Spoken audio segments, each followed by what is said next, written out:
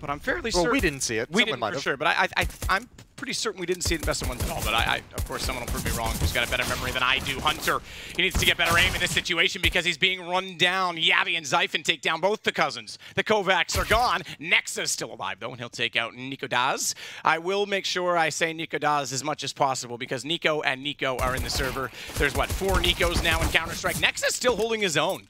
Yabi's turned back around. Remember, the bomb has been planted on the site this whole time because obviously they're working backwards through cave. The problem is, by going backwards to try and take out Nexa, they've given up position, and Zyphon's away from this. AmaNEk's on it. He's got a kit. This is done. That's diffused. Well, oh, it's not. He got off it. I thought he had that. I think he could have stuck that and got away with it, but he secures it with a kill anyway. Well, it's way easier this time, too. With 2 kills, they know they've kind of thinned out the defense. They're going to have to spread, and it's going to be a little bit weak, so they know they're going to have real estate that they're able to take. There goes NiKo. Nexa still waiting at woods. He'll find one. Needs to be aware of this wrap, though. Cave's the position. And they've already come from cave, which means the wrap doesn't matter. Now they actually can cut off rotations with that position going through.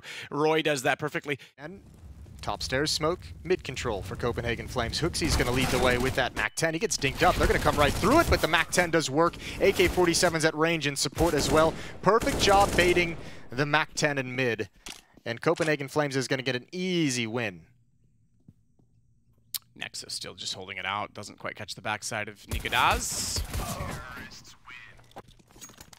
Goes down forward, but that means his backside's exposed, and they smoked off AmaNEk. Now we get to see this boost, though. Rifle boost. roeJ's forward enough, though, and he's going to go through. Good play from Nexa. Reads what the smoke reads, and sees just on his peripheral. Yabi gets boosted up, so they don't get the shot toward the pillar, that easy lineup I've talked about, but they do still manage to get 2 kills and leave it at a 4-on-2 post plan.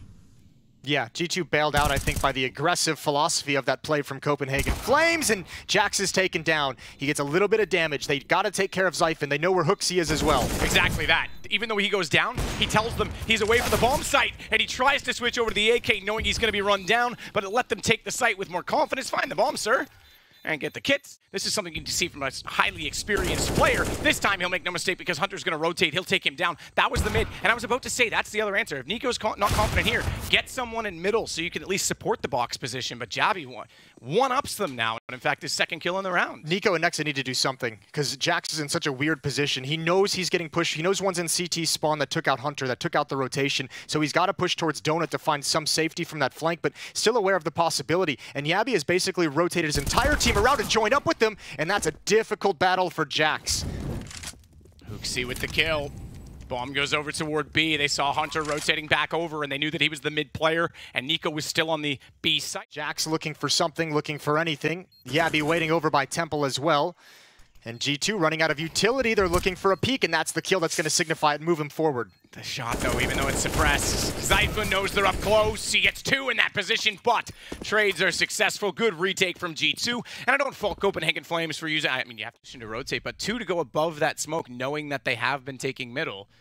And even if they go for that fast A, they still hold a very powerful position to rotate back around. They need to hit the shots from middle. Can't do it. AWP reveals itself. Nexa does get hookzy, and bomb, I think, was just dropped. Was it not? Hunter taking down P. So they'll swap it over because AmaNEk is much lower down. Or rather, excuse me, Nexa is much lower down on the HP, but they walk directly toward roeJ, and he finds 2. AmaNEk only gets the 1 in response, and he switches over to the AWP to go on a 1-on-1, but Yabi's only on 6.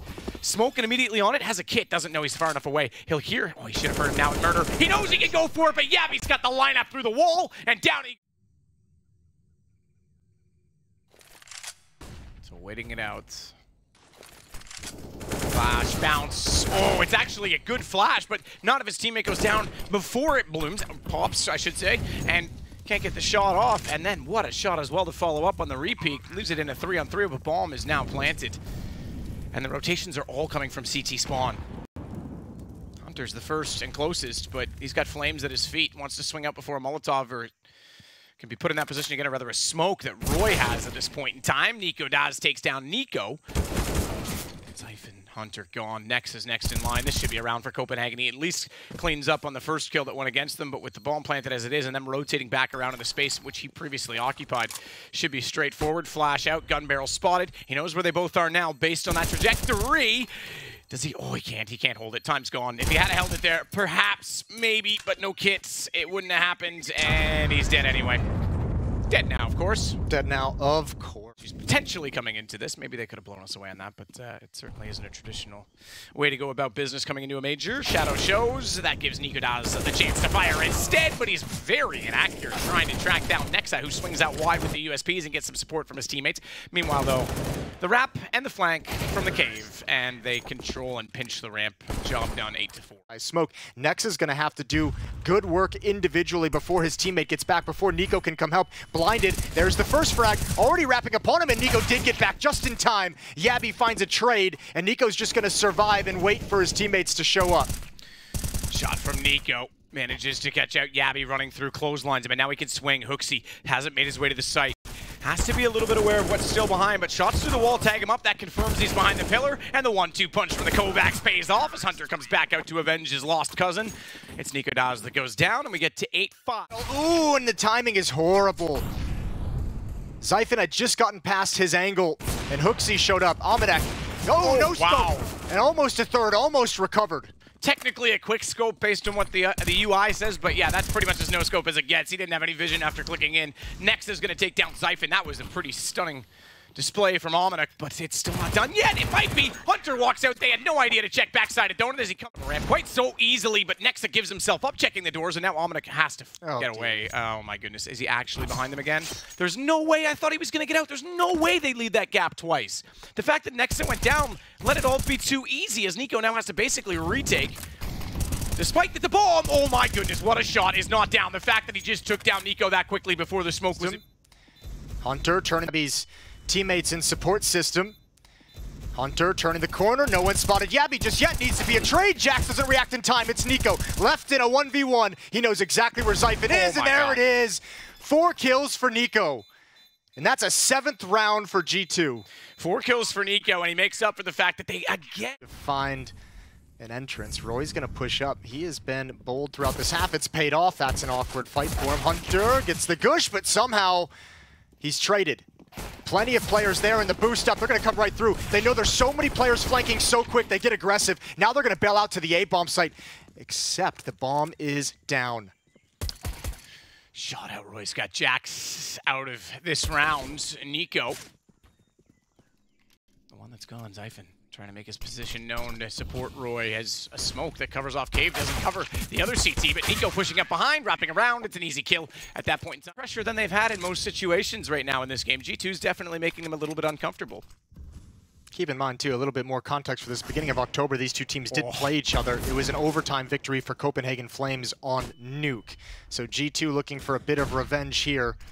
AmaNEk's going to lead the way up with that Galil. They know where Zyphon is. Good damage dealt, but not the kill completed until just now. nicoodoz swings out. NiKo's going to keep him pinned in, but they're losing a lot of players.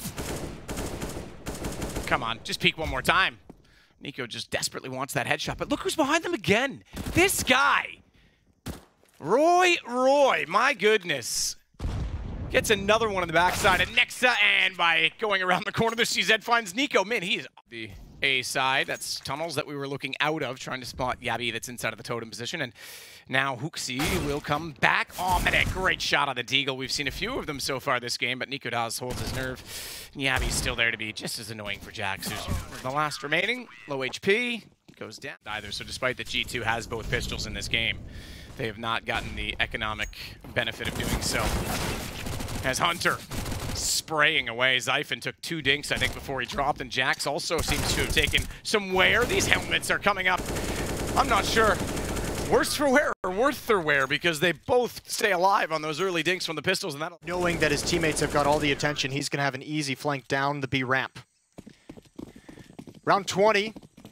Back to a 3-round lead for Copenhagen Flames, 11-8 on the CT side of Ancient. Opportunity, nicoodoz and yaby, excuse me. But they're looking for this peak.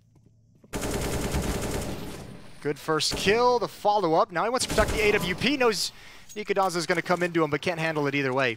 Not bad to just take one more weapon out of their hands, and I don't think G2 has any reason. Before the bomb goes down to make things a little bit better in the post plant because they were down 2. Now it's only a 1-man loss, and he's got a chance here. Shadow shows, and he makes no mistake as his little toes. Hooksy comes around the corner, but Zyphon managing to get him back will still keep this close, make this possible. There's a kit in play. Zyphon has it picked up. He's the one that's holding on to it. Meanwhile, Yabby is not going to be able to spot AmaNEk. That little nook on the ramp is enough for him to stay very close, get a quick peek with the AK, and, oh, he's ready for it, though. They've read it. They know that he has to be holding from somewhere, but he swings wide. Zyphon's got the shot instead. They didn't spot AmaNEk. They didn't see him. He peeked after, in fact, the reload and the retake was in position, so they couldn't actually hold the angle. Bomb will go off. About half HP as he backs off.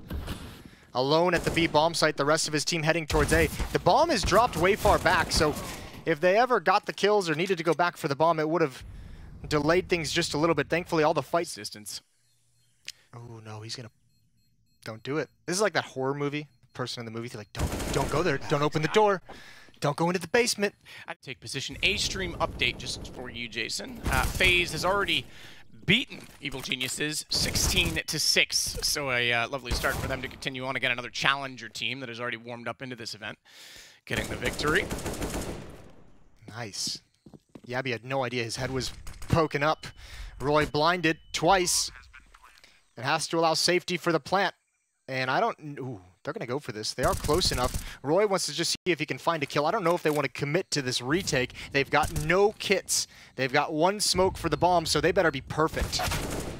Jax already has roeJ when he swings. Nice shot from Zyphon as he gets back into position. AWP needs to watch Donut, needs to get wider, but they're aware of a problem, and I think they're going to back off this 16 seconds. They know they can't get directly in the site, and look who's waiting for the exits. They've got to clear this, or they're going to lose their weapons, and down they both go. NiKo, your teammate died in front. He did do damage onto NiKo when he pushed through. Either way, we'll get that clarified at some point. Yeah, it's cool to actually add that into a HUD. That's not something we've seen before. I like that they're trying different things like that. Nexa, take down Zyphon. Jax resets his aim to make sure he doesn't make any mistakes on Yabby.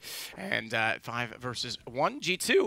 I have to say, this is a team that's been red hot. Copenhagen Flames 3-0. We've set 0-0. The opening round done. And we'll reset them for this afternoon. Hunter, good shot. Takes down Zyphon. roeJ gets one back. And that means nicoodoz can try and do the same. But NiKo. Man, that flash did a number of things inside of the site, did it not? It blinded up everyone, including 2 of his teammates, but got him 1 assist. Knows he has, and that he guarantees to at least try and get trades, because if he's too slow getting into Donut, okay, he's going now because the smoke's gone down. He might not be able to get this. Smoke's out. Oh, NiKo did get there just in time, and they both sprayed into the smoke. Astralis are we going to get that we had, last week as well? Listen, everyone panicked when they started slow on day 1. I think everyone's forgotten about Astralis and how they build into these events. That's a nice opening kill from Hunter, especially around like this. Great damage as well onto nicoodoz, and man, Copenhagen Flames look to be extinguished finally. Puts a Molotov G2 inside of that totem position, inside of pillars, trying to hold it off, and Yabby gets 1 kill back, but it's Hunter and nexa. And roeJ on 19 HP. Outside of the site, Zyphon trying to come back around and help him out. Hey, that's me, bud. I'm here. You don't have to worry about someone behind you. Unfortunately, they do have to worry about going for this round. There's no save. This is it. This is the map. This is the match. And this could be G2 starting off 1-0 in our Legend stage, as Hunter will make that more likely. roeJ just waiting to go down. Hunter gets both kills. Good start. Welcome to the Major G2. Yeah, look, it's great for this team with all the struggles and everything heading into this event. They get out to a good start, 1-0, because that would have been a little bit tough.